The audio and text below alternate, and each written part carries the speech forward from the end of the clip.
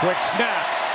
Goff pulls it back down, finds a receiver. That's Brown. And Brown goes down the sideline. They mark him out at the 5 to set up 1st and goal. And now the other official says touchdown. So there's a difference of opinion. And they're calling a touchdown. Let's take a look. Unbelievable effort by Malcolm Brown.